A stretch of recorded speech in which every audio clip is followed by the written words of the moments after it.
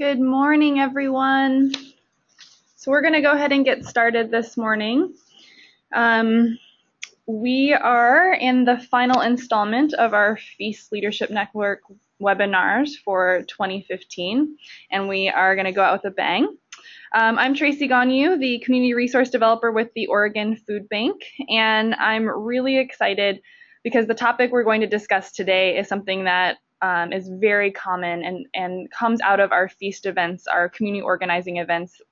Feast, which stands for Food, Education, Agriculture Solutions Together, is something we've done in over 70 communities across the state, and Farm to School is something that rises out very regularly. And we're excited to have the three leading experts on Farm to School on our call today. And I just actually found out that it's the first time that the three of them have been presenting together. So we're really lucky, and I'm so glad that I can introduce them today. But before we get started, I just wanted to do a few housekeeping items. Please make sure that you're muted on your end. I'll try to make sure that you're also muted on my end, but it makes the call a lot nicer when there's not sound interference. If you have a question, please type it into the chat box. I'll be monitoring that, and we'll reserve those questions for the final Q&A section at the end. We'll also be sharing out links via the chat box, and any links that I send out in the chat box, I will also include in a follow-up email. Also in a follow-up email, you'll be getting a survey. It's 4 questions. It's really quick. It'll take you a minute, and that'll be really helpful for our process and making sure that these webinars are meeting your needs.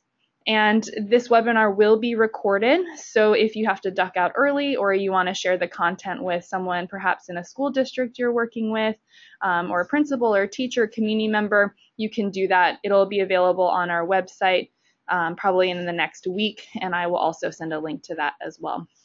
So just to quickly go over the agenda today, it's very full.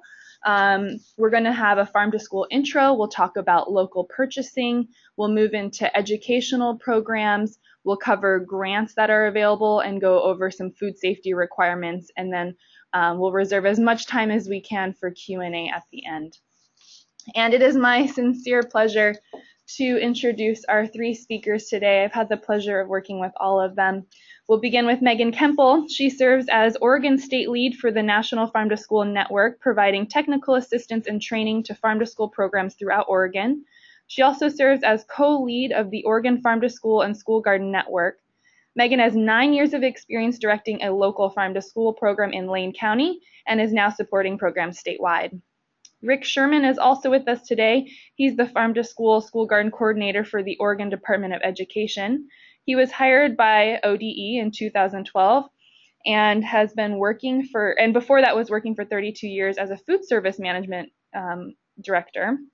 The last 20 of those years have been spent as a director of nutrition services in Eugene, Albany, and Dallas, Oregon. So he has a lot of good, rich information. He graduated from Western Washington University with a degree in education. He has been a runner for almost 40 years, competing at the national level, and has been a high school track and cross-country coach for 20 years. He's a master gardener, loves home brewing and riding dirt bikes. He spends his spare time in his backyard garden and raises chickens. Amy Gilroy is the Farm to School Manager with the Agriculture Development and Marketing Division at ODA. Her role is to help Oregon producers, processors, distributors, and ranchers get their products into large food buying institutions such as schools, hospitals, and business campuses. She also works on regional food system development projects to address infrastructure needs in the supply chain. Amy holds a master's degree in public health from the University of Nebraska and has more than 10 years of experience in agriculture, public health, and community development, and has provided consultation for Oregon jurisdictions on food system policy topics such as land use for urban agriculture, produce safety, and nutrition guidelines. So that's it for me. I'm going to hand it over to Megan. She's going to do a really quick and dirty Farm to School 101 for us. Megan, do you want to unmute yourself? Yes. All right, you're on. Super. So first, let's start with a definition of Farm to School. This is a definition created by the National Farm to School Network.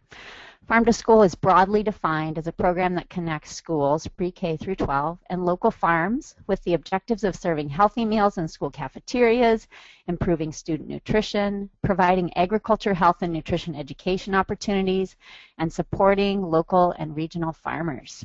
Next slide.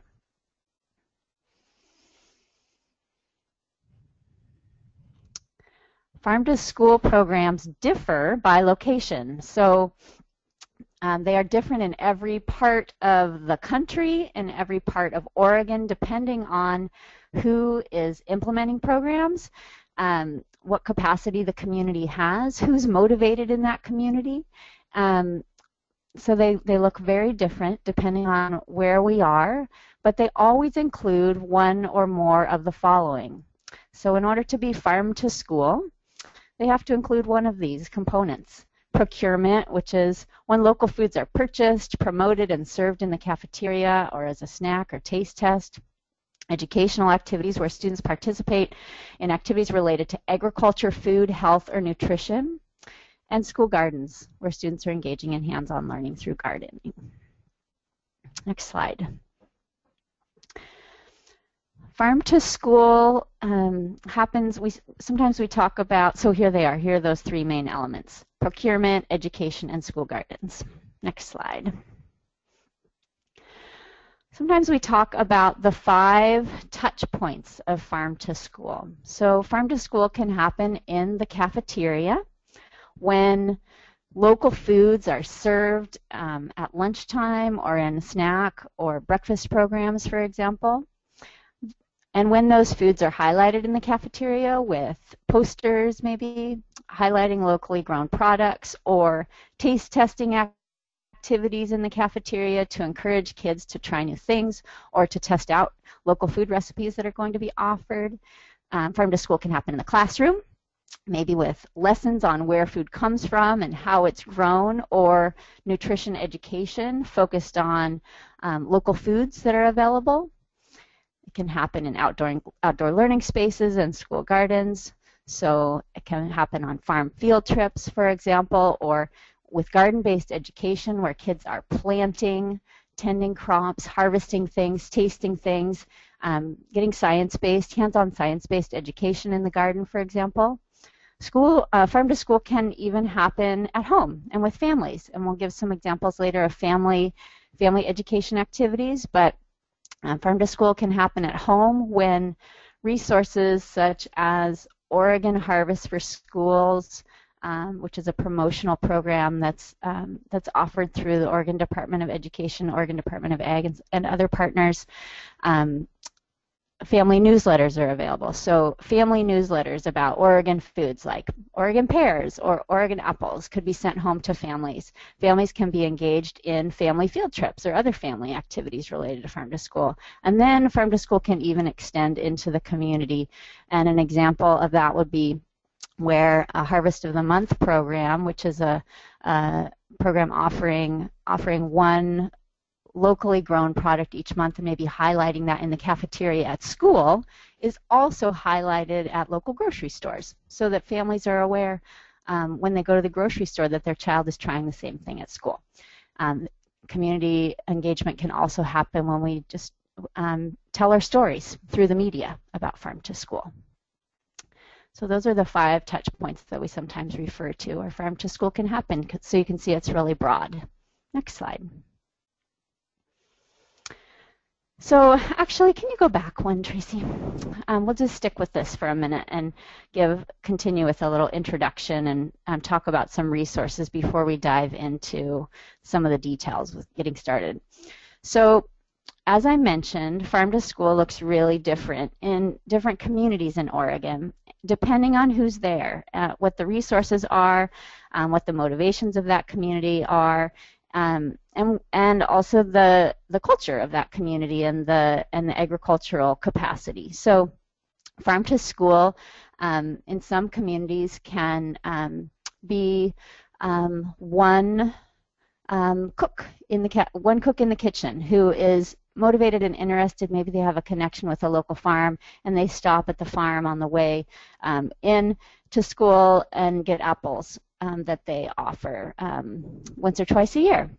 when they're available. It could be a partnership with Oregon State University Extension, where nutrition educators are educating kids about local food options and helping kids taste, do testings of recipes in the cafeteria. It could be a program, a large-scale school garden program or farm-to-school program with farm field trips and educational activities that are implemented by a nonprofit partner.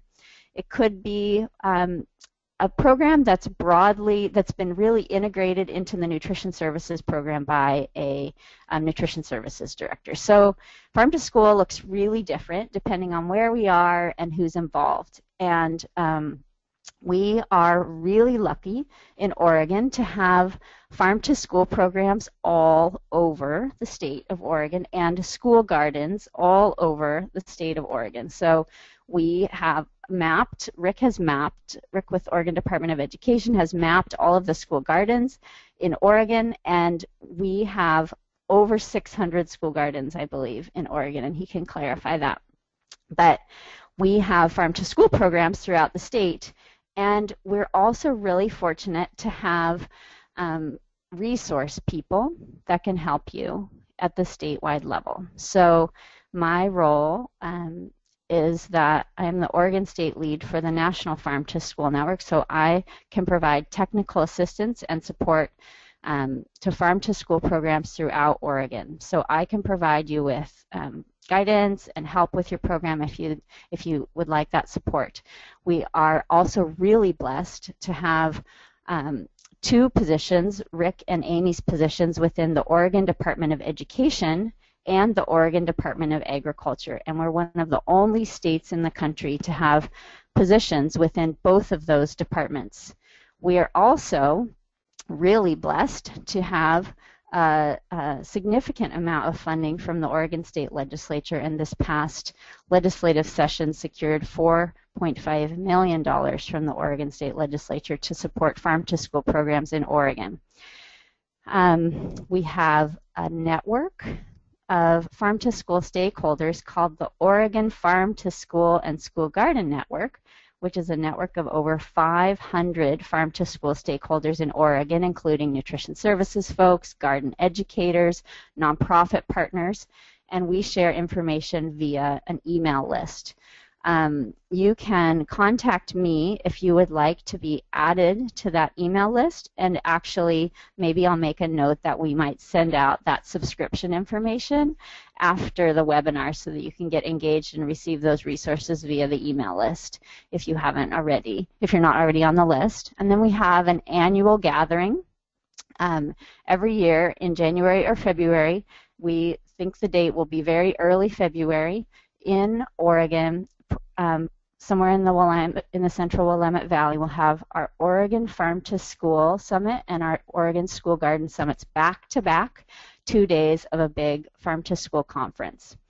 And we're looking right now at February 4th and 5th in Silverton, but that's not totally finalized yet.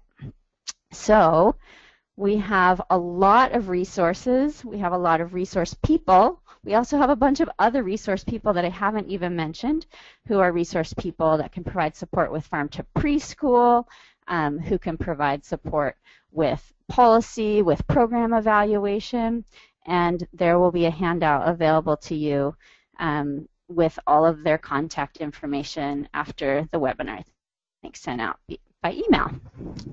Next slide. So let's dive into getting started. So how to define, what is local food? How to define local. So you get to decide how you define local for your community or your school district. So first think about your capacity to buy local and how you want to define it. If you are, local can mean food from your grown or processed in your immediate community or county. So your immediate community, it can mean Oregon, or it can be the region. We're going to be talking about some grants that are available through the Oregon Department of Education, Oregon's Farm to School grants, and those grants are available only for purchases of Oregon foods. So there are certain programs where we specify Oregon foods, but in general, for your farm to school program, you can define local as you'd like. Some communities really want to focus or prioritize very local products grown right in their county. And others who are on the border, for example, in far eastern Oregon or in northern Oregon, you may decide that it makes more sense to be regional and get products from across the border. So we won't decide that for you, except in the case where you want to be reimbursed from this particular grant. That's limited to Oregon products. Next slide. So which products? Which products to start with? This is a kind of a getting started, an introduction to farm to school. And there may be some tips in here for those of you who are a little further along, but this is really kind of the basics. So local milk is a really easy place to start, is an easy place to start. Most school districts in Oregon are probably getting milk that was from an Oregon dairy already. Some that are in northern, on the border of the state may be getting their milk from other states, and even some in the center of the state may be getting it from a distributor that brings it from out of state. But generally, milk is pretty local because it's highly perishable and it's coming from dairies that are pretty close by. Another easy, the kind of the next level, school districts often start with locally grown fruits and vegetables. And they're an easier place to start because they tend to be less expensive than some other products that you'll see here, and we'll talk about those a little bit. So fruits and veggies can be a good place to start. Processed products are also a great opportunity. So that could mean using bagels that are made right in your community at a local bagel bakery, for example, or even in the case that there are a lot of school districts now, actually we'll talk about that in a minute, but you could even consider using locally grown grains in those bagels. Some school districts are making hummus, for example, are offering locally processed hummus that's processed by a local food processor, or yogurt that comes from a local dairy, made at a local dairy. So those are some examples. Bagels, yogurt, hummus, that type of thing. Flour and whole grains are another great option. So there are school districts that are purchasing whole grains directly from farms, for example, barley, and including that in soups, or flour that is milled in Oregon, and even flour that comes from wheat grown in Oregon. So there's a farm in Junction City called Camas Country Mill. Sorry, it's actually called Hunton's Farm, and Hunton's Farm is connected with Camas Country Mill, where the wheat grown at Hunton's Farm is milled right there in Junction City. So the wheat's grown in Junction City at Hunton's Farm. The flour is milled right there in Junction City, and 5 school districts in Oregon are buying locally Oregon grown and processed whole grain flour that is incorporated into school meals, and that works best if schools have scratch kitchens or bakeries, for example. Beans are another example. So Oregon grown beans or Oregon processed beans. Meat. A lot of school districts are buying Oregon beef, and Painted Hills is one beef provider that is selling to a lot of schools. And seafood is also an option, of course. So there are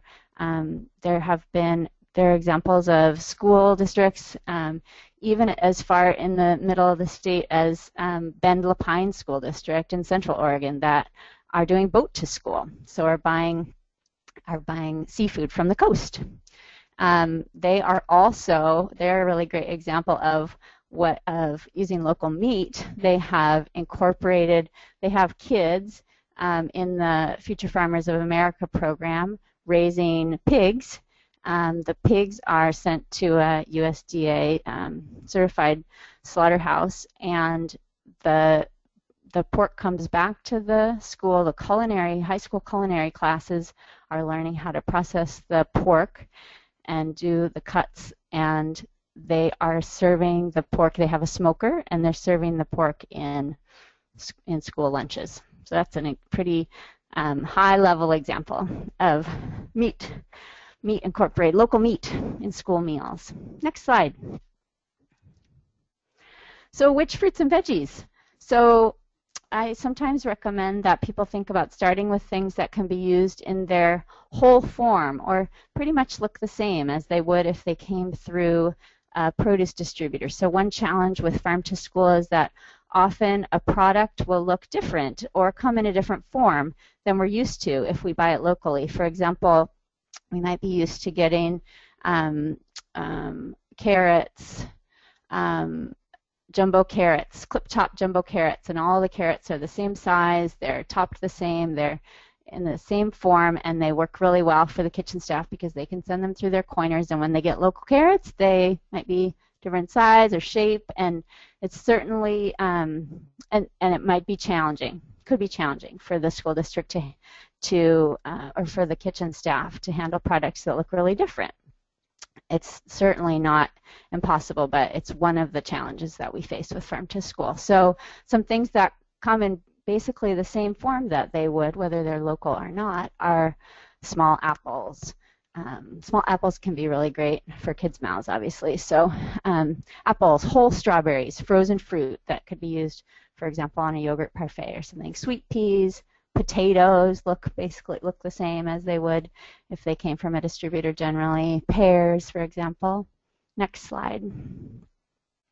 Some products that can be easily processed that do need a little processing but aren't terribly time-consuming to process are tomatoes that would need to be sliced, cucumbers that would need to be sliced, broccoli or cauliflower.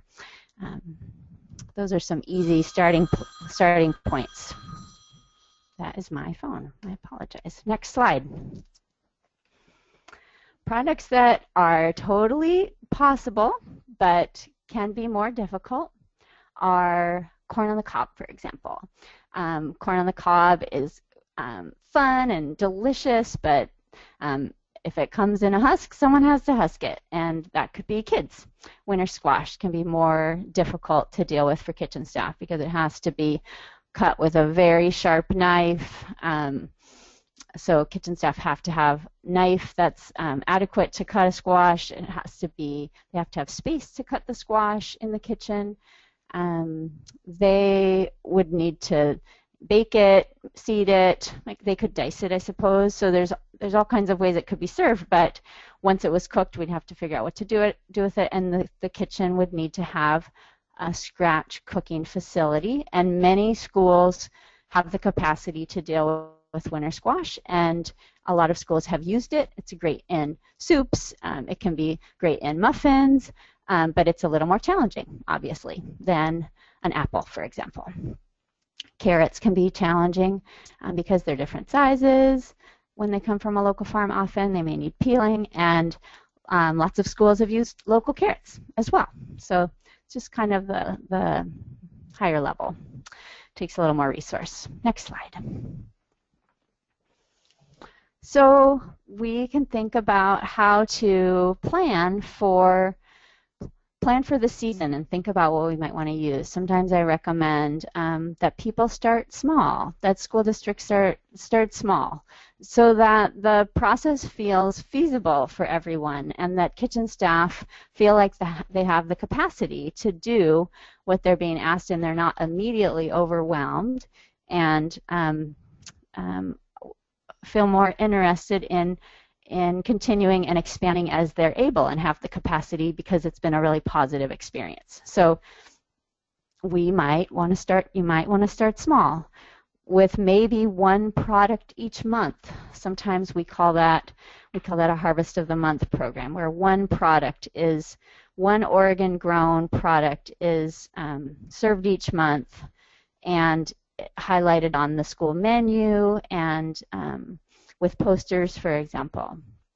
Or you might say, I don't know if we're going to be able to find something during the winter months, so we may only want to start with a program where we're only highlighting local foods and really focusing on local purchasing during the high harvest season in the fall and into the late fall.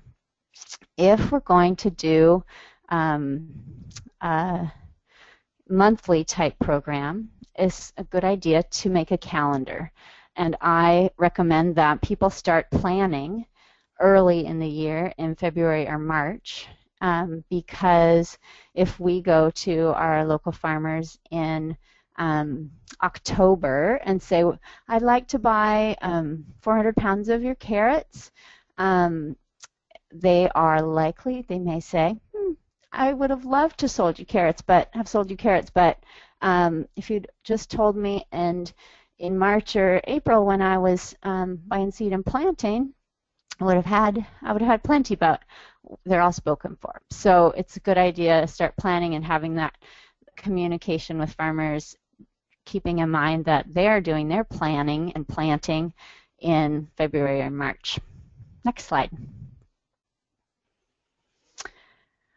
This is an example of a harvest of the month calendar where one Oregon product is served each month, and these are just some options, so each month has a few different choices, but we need to keep in mind that farm to school means that we're getting food from local farms, which means we have to think about when those products are grown and harvested.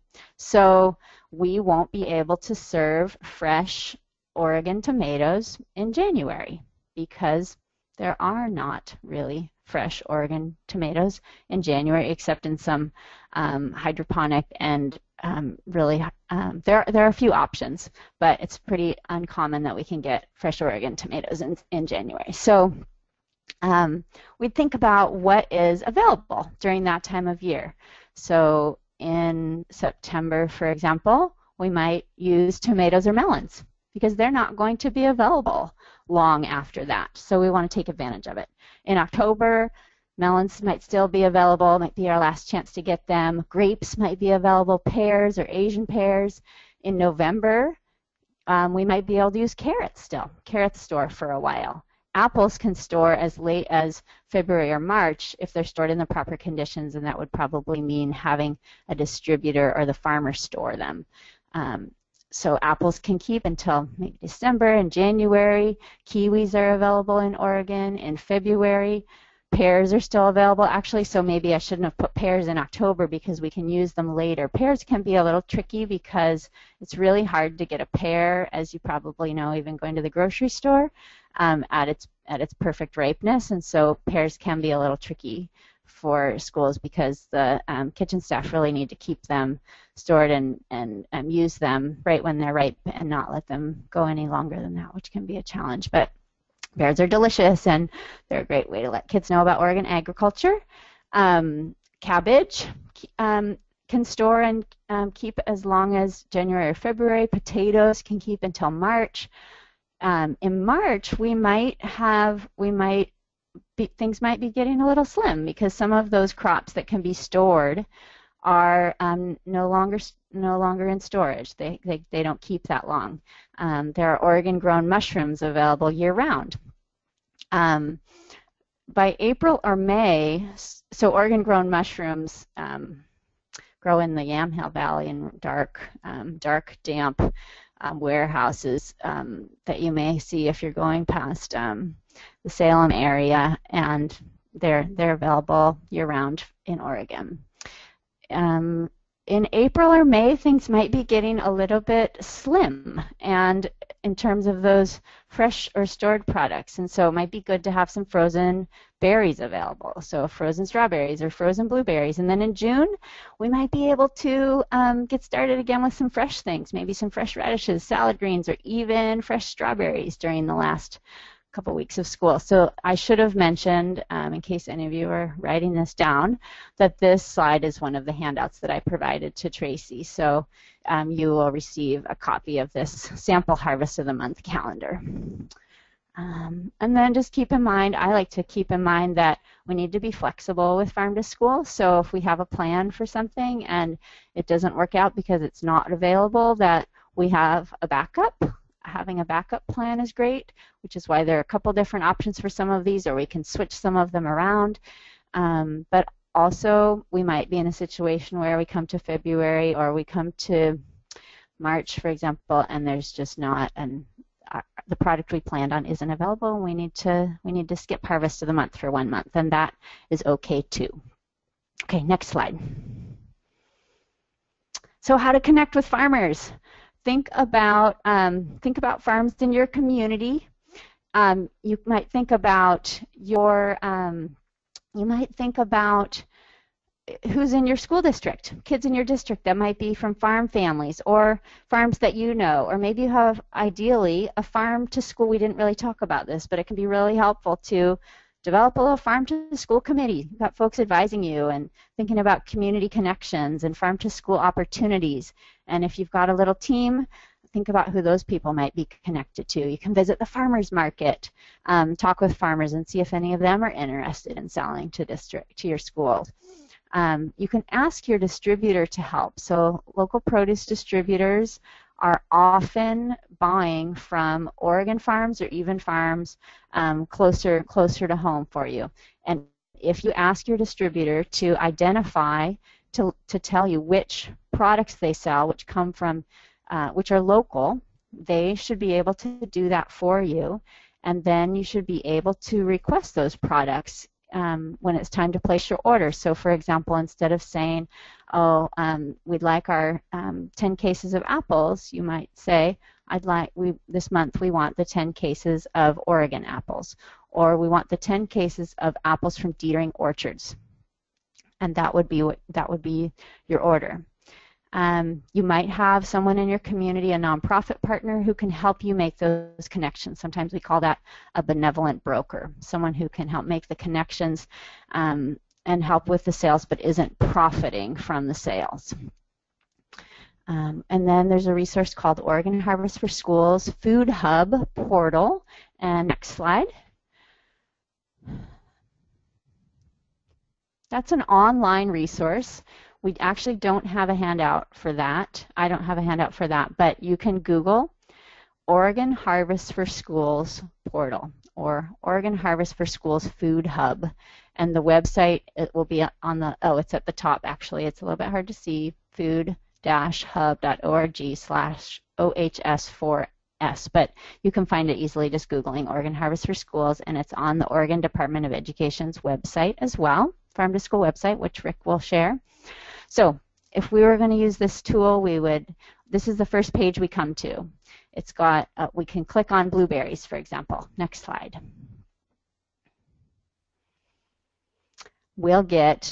We found 19 Oregon Harvest for Schools suppliers selling blueberries. These are all farms that have been vetted, and we've determined that they are ready to sell to schools. They have quantity, and they're interested in selling to schools and have capacity to do so.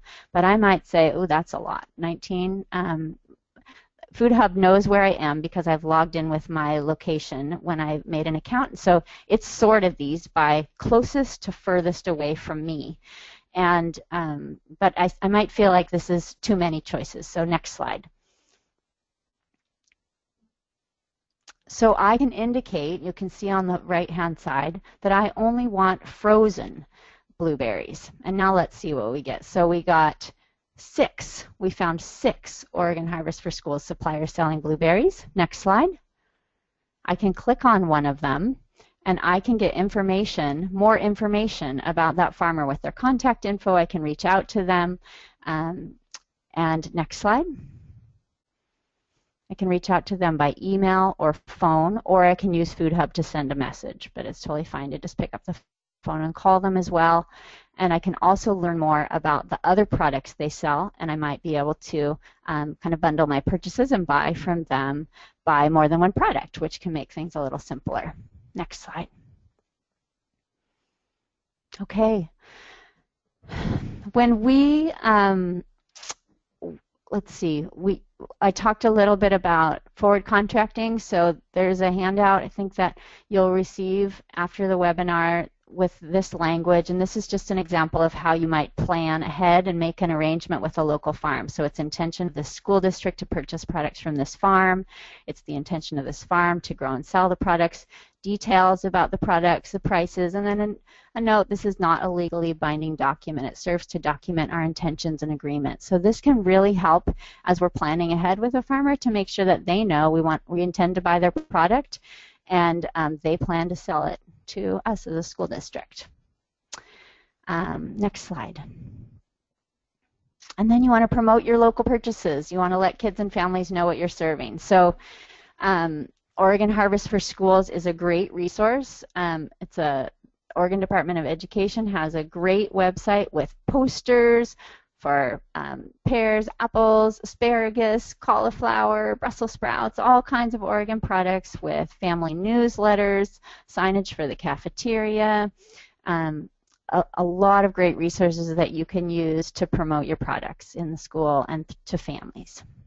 And that is all available on the Oregon Department of Education's Farm to School website, which Rick will share, but when I want to find it, I just Google Oregon Department of Education Farm to School, and the website comes up, and those resources will be there. Next slide. So let's talk about educational programming. So educational programming can include, Tracy, I think it would work best for this if you just kind of click slowly through there. Well, we'll see how this goes. Lots of slides, and I'll just say a few words about each of them. So exploring at the farm. Next slide. When we visit local farms for farm field trips, kids always taste things in the field. Next slide. So this child has a little raspberry juice on his face. We always do a helping task, so kids help the farmer with something that's needed. Kids harvest from the farm. They harvest fresh ingredients and take them back to school to make a snack or meal with food they harvested themselves. So they're gathering food into their harvest baskets, bringing them back to the classroom, and making a snack or meal, for example, fresh salsa with fresh tomatoes, corn, peppers, cilantro, onions, garlic. So they really make that connection from about where our food comes from and how it's grown. Next slide.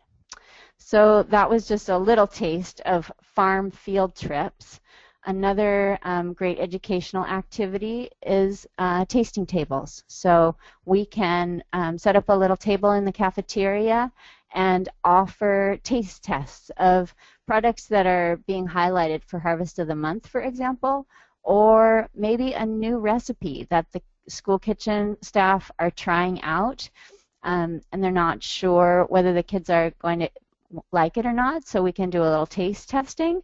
And we can also just, the taste testing can really help to get the kids to try new things that the kitchen staff might be offering. So tastings are a really great and important part of some farm to school programs. Next slide. And of course, school gardens. So we can engage with kids in the school garden right at our school, and give kids the opportunity to plant in the garden, tend the garden, harvest things, taste things that they've grown themselves. And we know that when kids plant and tend something, they are more likely to eat it. They get excited about it in the cafeteria. When they see it in the cafeteria, we can consider offering those products on the salad bar, for example, or even incorporate it into school meals, and Rick will talk about that a little bit. And kids can also be engaged in hands-on science-based learning in the garden. So another piece of farm to school can be family engagement. So we can do some of these same type of activities with families. And at Willamette Farm and Food Coalition, we take families on family field trips to a local farm. Next slide. Families get to visit the farm stand, and we provide them coupons that they can use to shop at the local farm stand. Next slide. We visit the farmers market with families. They tour the farmers market, they sample products at the market, they get to shop with coupons that we provide them, and they come back excited about what they've purchased, and we give them another coupon so that they'll return in the future and hope that they come back to the market. Next slide. We provide Oregon Department of Education, the Oregon Harvest for Schools family newsletters. Here's an example of what those look like to all of the families that participate in our program. And I think that might be it. That's it. Thank you so much. Okay. Thank you. Now, and Megan will be joining us for the Q&A section. So if you have any burning questions for her, she'll be able to hopefully address some of them during the Q&A at the end. But now we've got Rick Sherman up. And Rick, if you could unmute yourself, you are up.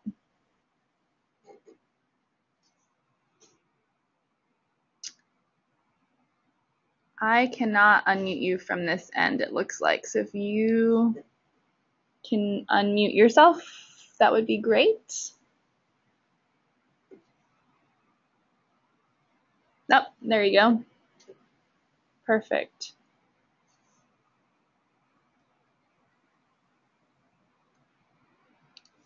Are you there? We cannot hear you if you're speaking.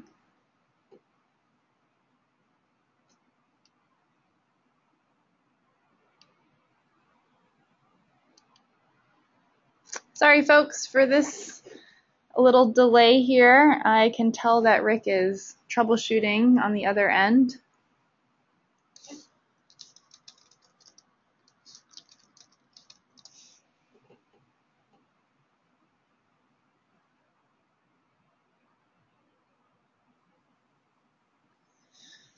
So we'll give Rick another maybe 30 seconds here, and if we can't hear from him, we can skip ahead to Amy's presentation and then go back if we need to.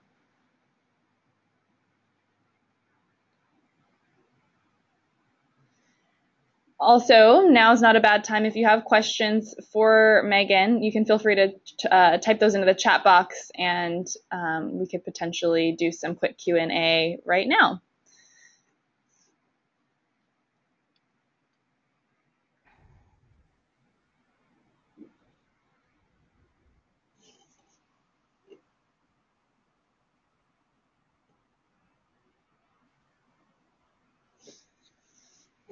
Megan, if you have anything you want to elaborate on, feel free to add it. I don't see any questions coming in quite yet.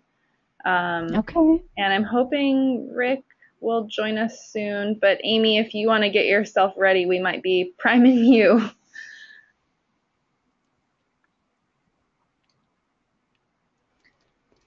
So Megan, one question I have for you is how many programs do both a farm to school program where they're serving local foods in the cafeteria and they're doing an education program? Is that pretty normal to have both of those happening, or do some schools do one or the other?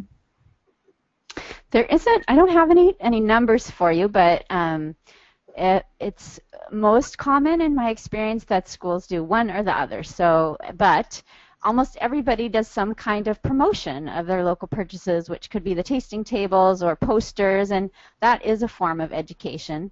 But the farm field trips, for example, are something that a lot of schools are providing farm field trips, but having them be really intentional in terms of being educational, to educate kids about where food comes from and how it's grown is not the norm. So farm field trips are a little bit unusual, but lots of schools have school gardens. So school gardens are very common in Oregon, and that's one of the educational programs that are very popular.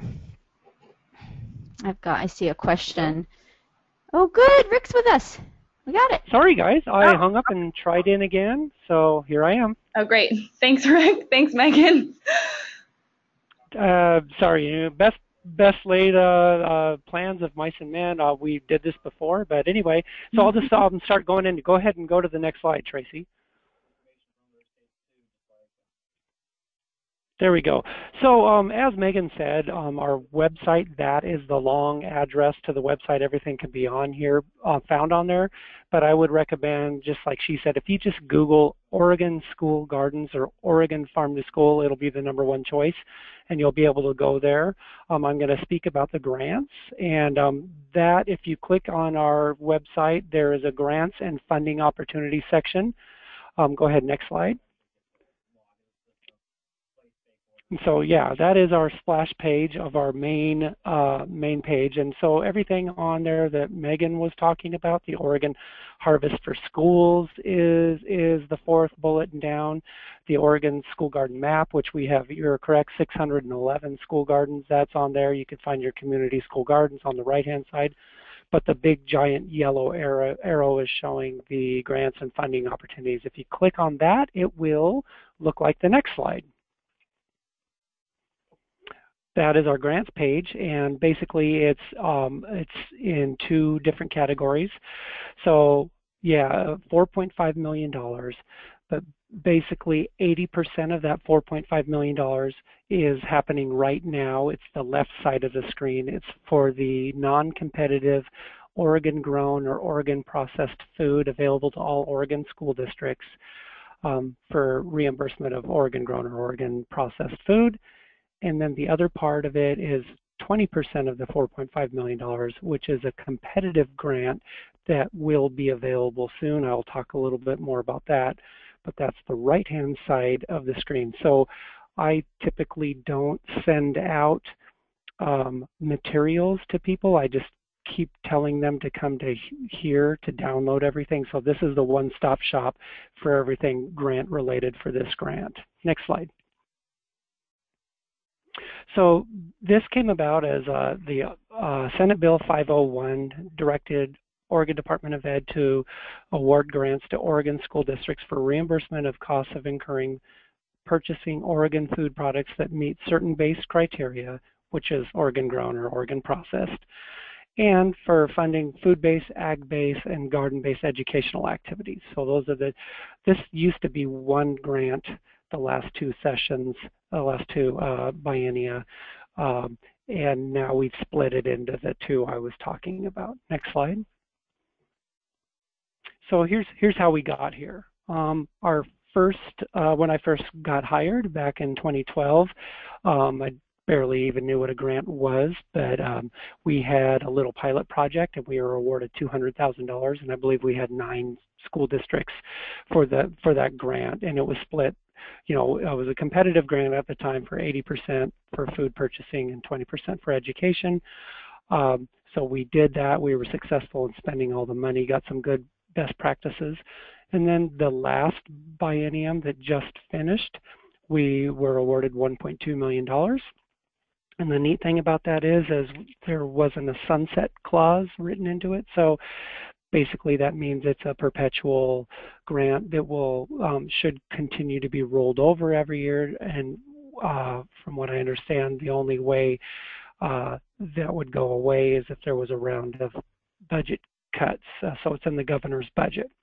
So, and again, yeah, that explains how it was split. So the next slide, please.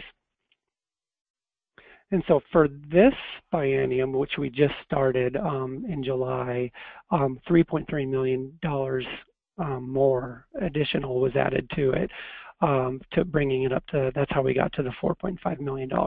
However, the $3.3 million does have a sunset clause. So this is a one-time cash influx. So after that is gone, we are anticipating to go back to the $1.2 million level unless we get more money.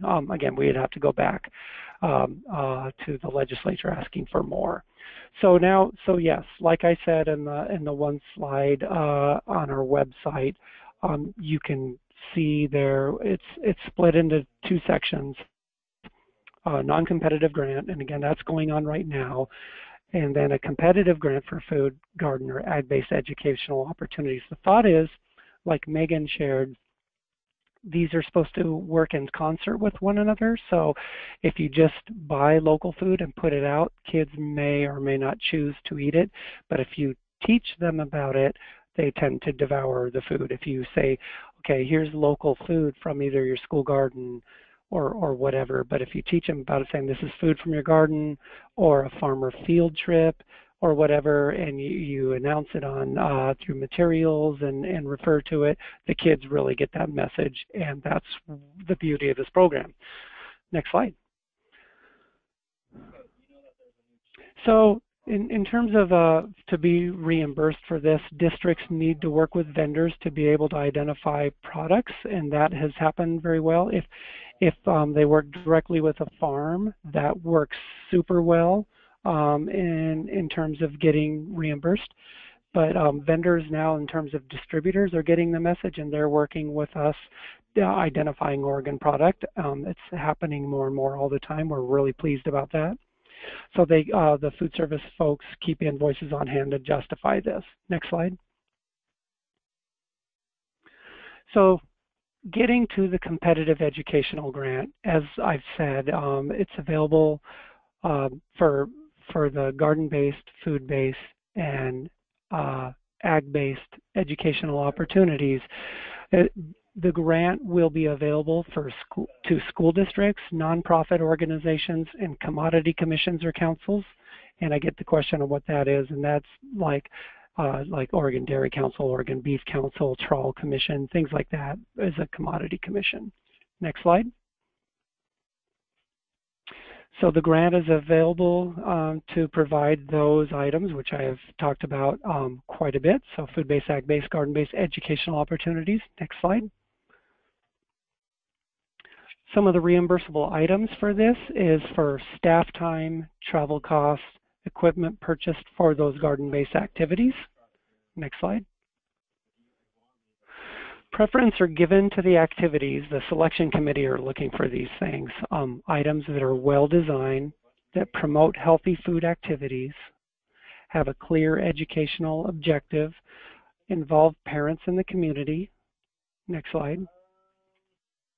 Are connected to a school district's farm-to-school procurement activities, and are culturally relevant to the students being served by the grant monies. And what we mean by cultural relevance is we don't want to make an assumption over what we think farm-to-school is, like an American turkey dinner that's supposed to fit into some certain category. If there's a cultural relevance of what meals are in there, we want to explore that and embrace it. Next slide. Also, we want to select school districts with a variety of school sizes and geographic locations. We want metro schools, tiny schools, remote schools, schools in Eastern Oregon, schools on the coast. The key is for folks to apply, so we have them on our radar. We can't award this to a school district if we don't have an application. So there is a plan of us and myself as well as our community partners to advertise this when it becomes available, the competitive part. But we really want to try to make this widespread. The 20% of $4.5 million, it's going to work out to just under $900,000, so we'll be able to spread that out a lot. We also want to serve a high percentage of children who qualify for free and reduced prices under the National School Lunch Program, and that could that's up to the school how they want to apply. If a school district has a total free and reduced population that is kind of low, but they have a couple schools that are higher, they might choose to just say, well, we want to choose to have this school as part of our district apply. We'll apply as a district, but we are going to channel the dollars to the higher percentage schools. So that's one way people have made that work in the past. Next slide. So the reason why this part isn't going on concurrently so far with the procurement side, the non-competitive grant, since there was so much money available for a competitive grant process, we had to go through a rules process with the State Board of Education. We're in the middle of that right now. the process will be finalized at a December 10th State Board of Education meeting. After that, we anticipate we should be ready to roll out the RFA. That RFA should be released right after the December 10th meeting, probably closer to winter break. And then that'll remain open until mid-February. That's at least what we're thinking right now. So it'll be closing mid-February, and it will be available through the rest of the biennia, which is the end of this school year and all of next school year, to help you'd have available to spend the funds. So the end of 2017 school year, it would be available to spend. Next slide. So the important way people ask, how will I know about this when, on updates? The website will be updated that I shared with you about the grant. Anytime there's anything new on there, that'll be updated. Also on the front page of our website, there's a listserv there. If you click on the Join Us link, you will be signed up for a listserv, and anytime there's anything going on with the grant, you will be notified that way. So those are our two methods we have to talk to people about that. Next slide. That was everything about the grant opportunity I had right now. I was asked also, we'll transition into just a couple slides on garden food safety as we start talking about garden and farm safety. I think Amy will take it over after me, but as far as garden food safety, I get a lot of questions on, is it legal, is it safe, can we serve produce from our gardens? And it's all about minimizing risks. You can't eliminate risks in any way, but you can minimize them if you have a solid system in place for minimizing them. So knowing what you're doing, this kind of comes from my background as a food service director for years. Next slide. The law, what is the law in Oregon? Next slide. There's no regulations for produce as opposed to poultry, meat, eggs, shellfish. Those things need to be USDA inspected typically, and they're highly regulated. Produce, although it's getting more like that all the time, the Oregon law just stipulates that produce must come from a reputable source, and so that's open to interpretation. It's up to you to define, how reputable something is. And we always say, know your farmer, know your food. If you're buying direct from a farm, you should check out the farm and see how things are. If you're buying things, and same thing with your school garden. And like I say here, a county health inspector typically doesn't care whether the food comes from the Cisco truck or a garden, but they demand that it needs to be handled properly. Next slide. And that's I think I said that again here. I didn't mean to hammer it home twice, but it's in two slides. But there's no regulations for produce as opposed to meat inspections. I always say it too. A lot of school gardens, they have a requirement at the school level. They want to have it fenced in, and that's for a little bit of peace of mind. They like to cut down on vandalism or critters getting into your garden. Usually the produce that comes from a farm, it's not fenced in, it's just food for thought. And if people or folks want to get in bad enough to vandalize, or critters, they're going to find a way in. Deer can typically jump up to 9 feet even to jump over a garden. So you do as best you can, but a little bit of common sense there. I just like to put that in as a little common sense guide. Next slide. So one thing that we did though, when I first got on the job, I got a lot of questions from school principals and stuff that were concerned about liability. So we devised this plan. It took a year to write. It's the Oregon School Garden Food Safety Training and Documentation Manual. I worked with it with folks from all over the country, about 50 folks. And again, if you Google Oregon School Garden Food Safety, you'll go right to the page. You could download this for free on our website.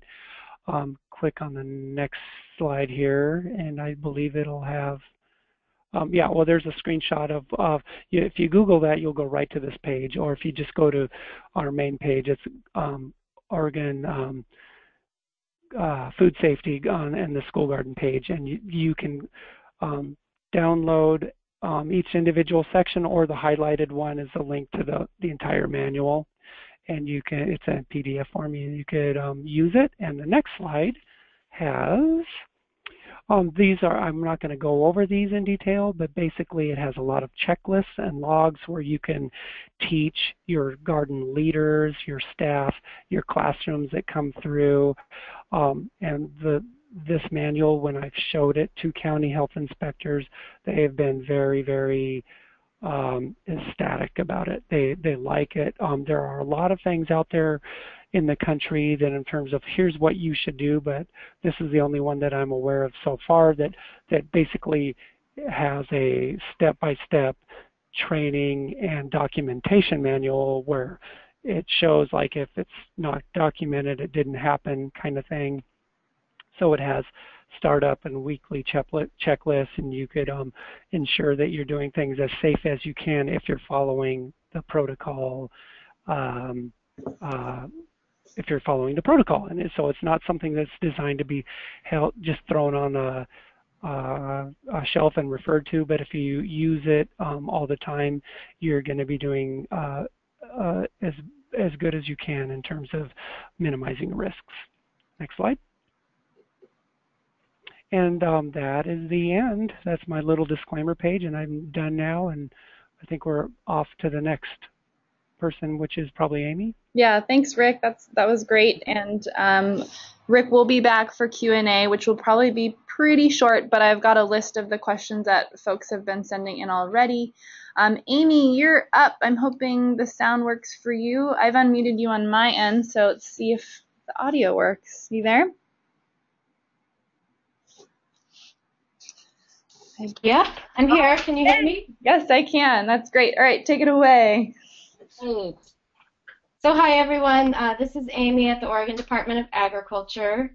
I'm going to switch gears a little bit and talk about what our department is doing to support Farm to School in Oregon and how we can be a resource for producers that are interested in selling to schools. I'm going to try to go through these slides quickly because I imagine there's a lot of questions people have, and there's a lot that myself and Rick and Megan can provide to you in more detail, so I want to make sure we get to that. So I'm just going to take a few minutes to share some information about a pilot project that Oregon producers and schools are part of, and then I'm going to go over some of the legal and food safety requirements for selling to schools, and then I also wanted to make an announcement about a campaign, a Farm to School promotion campaign that our division is getting ready to start in Oregon, and also we'll be expanding our Food Corps Oregon program, and so I want to make a couple announcements about that too, and make sure that people know how to tap into those resources. Next slide.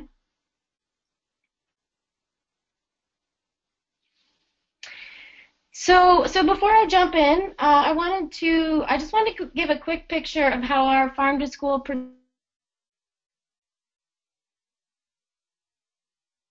orange dots, and what we've done is we've mapped, and I know Rick has a school garden map like this too, but what we've done over the last couple of years is try to document the farm to school producers around the state who are selling to schools. And so this is a map of about 200 producers, ranchers, processors, even distributors, and where they're located across Oregon that we know have had a sale to a school or currently sell to schools.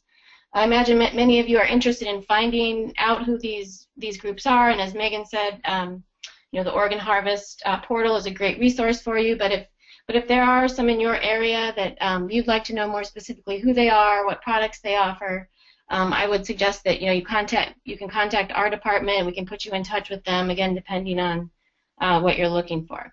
So I just wanted to highlight that map quickly. Next slide.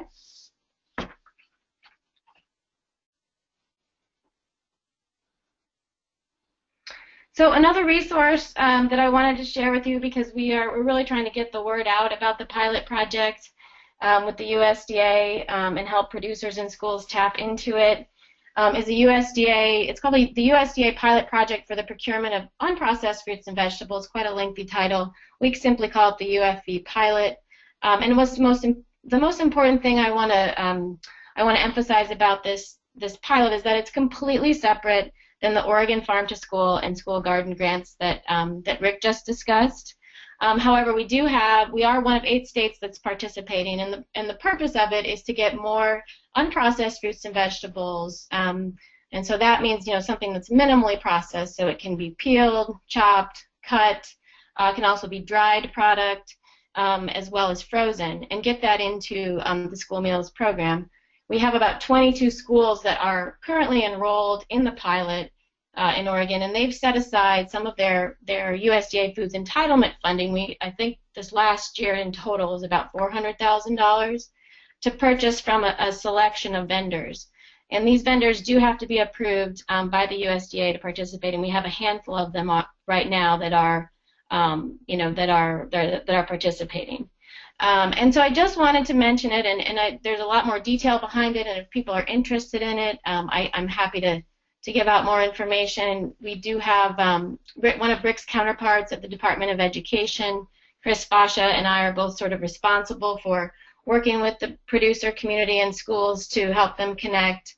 And then one of the things that we are providing in addition is a cost share program for food safety for growers that are interested in the program. And so if people have questions about that and how it works and how they can tap into that funding stream, I'm happy to answer questions or be a resource for people about that as well.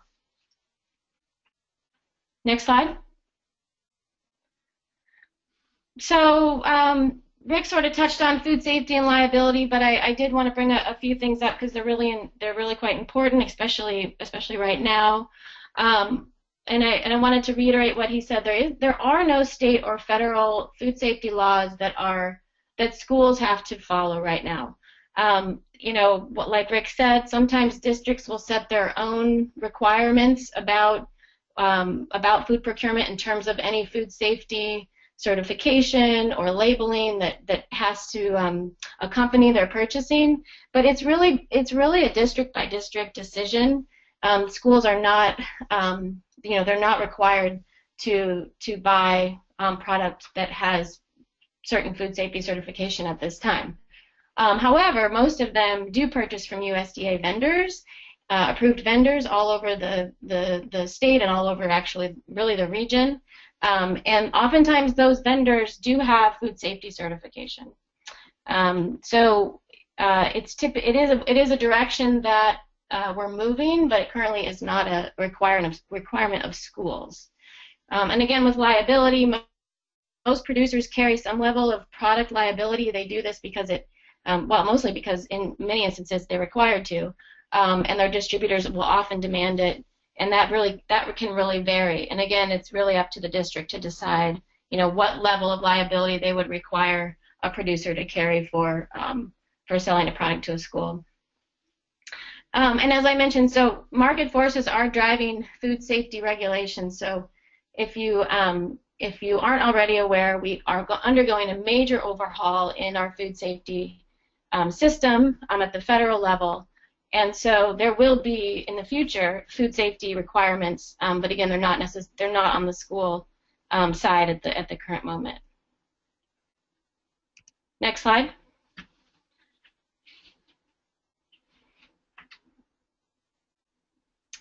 And so basically, what that set of federal regulations are part of the Food Safety Modernization Act of 2011, and these rules have just recently been released. The final rules have been released actually just this month by the FDA, and basically what they are designed to do is to help producers take steps to prevent food safety problems before they occur. And this is, like I just mentioned, this represents the first federal overhaul of our food safety system. And it's going to have an impact on all producers to some extent in Oregon and beyond. And I just wanted to point out that there's a public meeting coming up in Portland on December 1st, and it's actually being convened by Idaho, Washington, and the Oregon Departments of Agriculture. And they're going to actually walk through these two different rules, the produce safety rule and the preventative preventive controls for human food rule as well. And so if people are interested, I would encourage you to attend that meeting because it's going to be, it's going to, like I said, it's going to affect all of our producers. And then Oregon State University also just applied for and received funding from the USDA to become a regional training center for food safety. And so there's going to be quite a bit of technical assistance coming from our partners at OSU around, bringing everybody into compliance with these new laws over the next several years. Okay, next slide.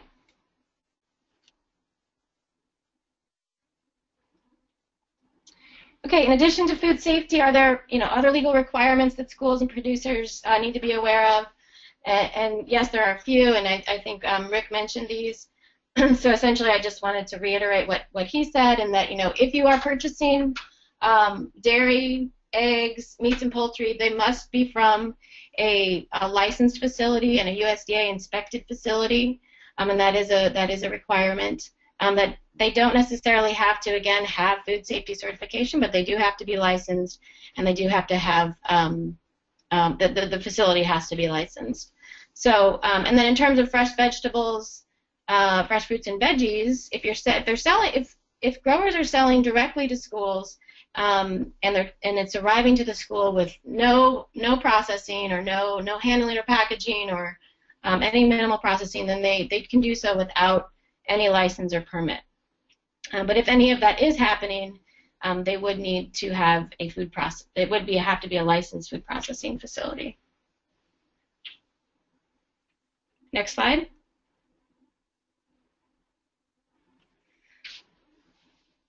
A few tips about selling to schools, and Megan had, I believe she covered some of this, and Rick as well. But just generally, schools have small food budgets. They're very much limited in how much they can spend on school. They have about $1.50 to spend per child on food, and obviously they need to be forward thinking about their costs, such as labor. That's a big one for schools, and they have to follow all federal and state procurement rules, which does restrict them in some levels in terms of how much they can spend on food. And in general, they're oftentimes buying products at low prices. And when I get calls from growers, they typically have a surplus of a crop, and they're trying to find different markets to get it into. And that's usually that actually works really well for some growers in selling that product to school when they've got a little bit of extra. Next slide. In terms of how easy it is for schools to handle a lot of product that arrives, they often need it delivered to them. It's pretty difficult for schools, although we do hear of schools in smaller rural areas that will actually do some pickup, but they do often need it delivered to them either on a weekly or bi-weekly basis. And it is a lot easier, as Megan was saying, to handle for schools, cuts down on their labor costs, etc. If it is washed and sometimes either boxed or bagged so that it's more ready for them to use. And I think it's important to keep in mind the realities a lot of these schools have, in that they don't necessarily have full kitchen infrastructure and facilities for a lot of that prep work. And so sometimes they're just heat and serve kitchens, or they really don't have the capacity to do a lot on site. Same with storage. We often hear that they don't have enough freezer storage, or even any sort of warehouse storage. So that really limits how much volume they can handle at one time. And so some of the things that we are looking at with growers who are wanting to sell more directly to schools is that in some instances it really makes more sense for them to sell to a distributor and then encourage that school to seek out and find their product through the distributor that they have contracts with. And that's sort of a promising strategy we have found in Farm to School, is that working through a distributor is one way to kind of alleviate the challenges of these other ones above in terms of what schools have capacity for. Next slide. So two things I just wanted to quickly go over, and then I'll wrap it up. But we, in the development and marketing division, we have just decided that we are going to be starting this farm to school promotion campaign in Oregon, and we're going to be doing that through different publication and media. So we currently have the department puts out an agricultural quarterly, and we're going to be featuring farm to school producers, ranchers, processors, etc. in each of our quarterly papers over the next year and a half. So that's going to be just a wonderful opportunity to celebrate what the producer community is doing and how they're participating in farm to school. And then we're also going to be able to do a couple segments with K2 Northwest, which has about a 60-mile reach around the Portland metro area, and do two features on farm to school producers over the next year or so, as well as Growing Oregon, which is our annual publication of agriculture in Oregon. So we'll have a nice spread in there. And then the other one that I wanted to mention is OSU and the Food Innovation Center and the Oregon Department of Agriculture are going to be hosting crop-up dinners around the state over the next year just to highlight Oregon specialty crops. And we're going to be doing doing awards for farm-to-school producers at those specialty crop dinners in those areas. And I don't have the list of where they are, but they're going to be essentially all over the state. I think there's 5 or 6 planned. And so that's another way that we're going to sort of celebrate and promote farm-to-school producers. And then the last thing I just wanted to mention is that we're expanding our Food Corps program in Oregon. We're taking applications for new service sites in 2016. And basically, Food Corps, for those of you that don't know, is a national service program that's focused on childhood nutrition and healthy eating in schools. And we currently have 10 service members in Oregon, serving in 8 counties, and they work a lot in our farm to school communities already and help promote school garden education. So if you know of an organization, for example, Megan's Willamette Farm and Food Coalition is currently hosting a service member. So if you know of other organizations sort of similar to hers that has relationships with schools and provide school garden education programming, we'd be interested in hearing from you or having you share this information with them. Great. And I think that's the end of my slides. Thank you so much, Amy. And so just in the interest of time, I know that it is 11:45 right now, so those of you who are on the call that need to leave, please feel free to do so. I believe some of the presenters can stick around for another 5 minutes for a quick Q&A session. Amy, I think I'm going to just start with you really quick since you are still on with me. One person asked, she said she has a few local beef producers who would like to donate beef to the school, but they don't have a USDA inspected facility within a reasonable distance. And they're wondering if a state inspected facility would work or not. And I think you've already answered that, but I just want to make sure Amanda gets her answer.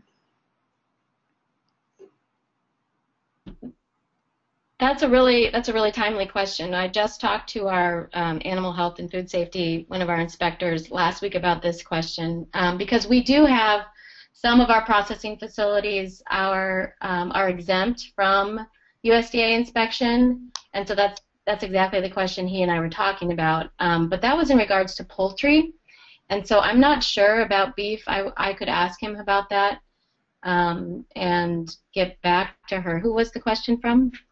I'll make sure you get that information. Yeah, I would have to check. I would have to check on beef. I'm not sure about that. Okay, great.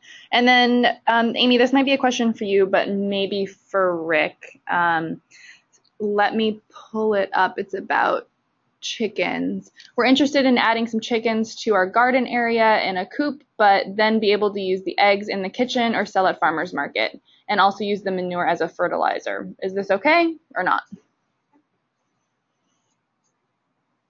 I don't know if either one of you feels comfortable tackling that one.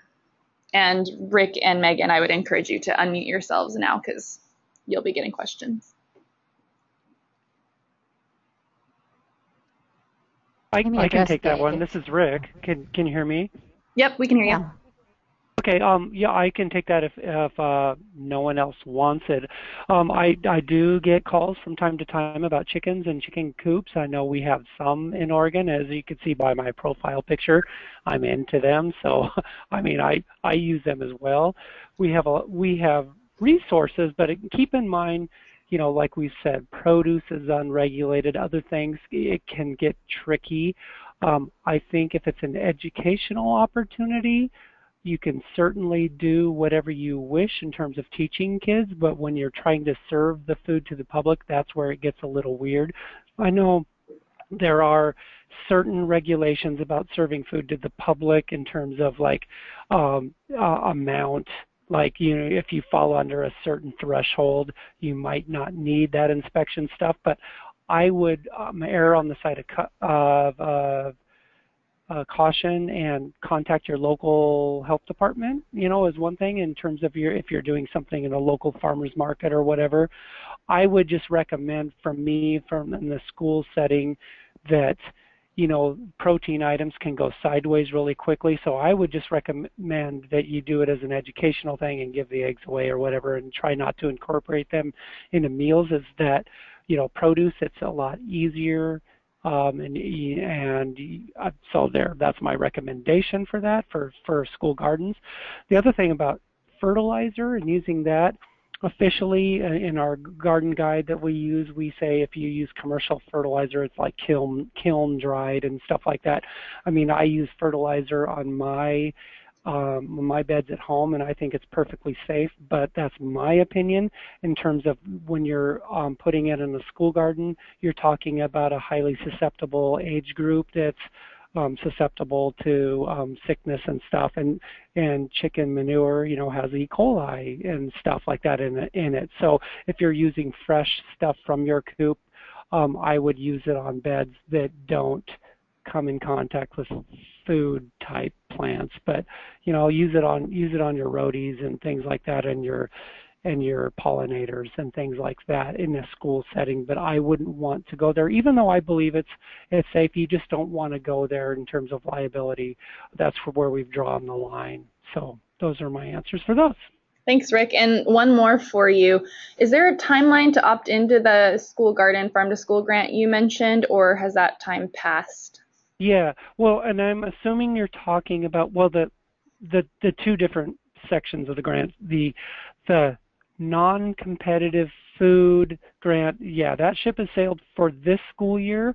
Now, next school year, it's going to be open again, so there will be another opt-in period for school districts to opt in, and those that decided for whatever reason they didn't want to try it this year, they have next school year to do that, and that'll be in July.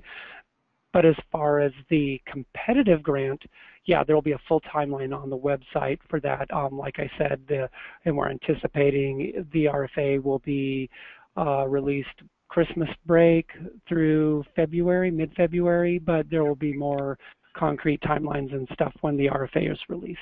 Perfect. And I have one comment and one question left, and Megan, it's going to be for you. The comment is from one of our attendees from Idaho, and she just wanted to share that they are allowed to sell ungraded eggs, but the word ungraded has to be used and consumers notified, but she's not sure about if that's any different in Oregon. So thanks for sharing that. And then Megan, I think you're the best one for this, but Rick and Amy, feel free to pop in if you have an answer.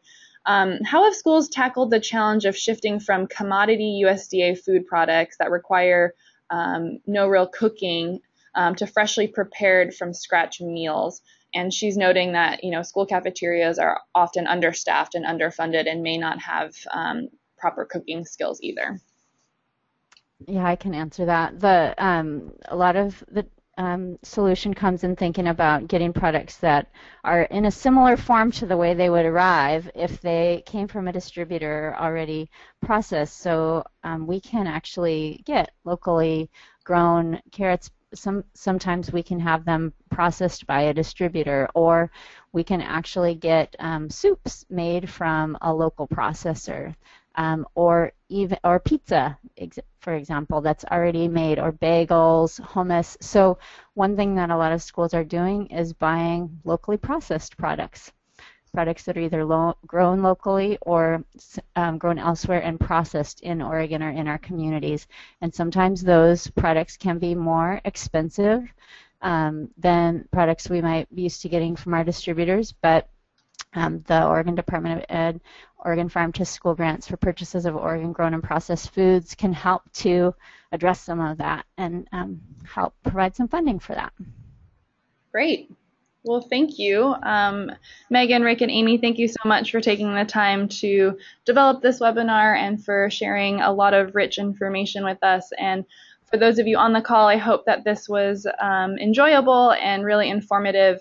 And I will be sending out a link to not only our quick survey, which is in the chat box, but all of the resources that have been mentioned today on the call. And I'll make sure that if you have questions that weren't answered, they're directed to the right person. So thanks, everyone. This is recorded and should be available on our website within the next week.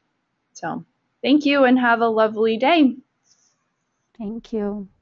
Thank you. Thanks.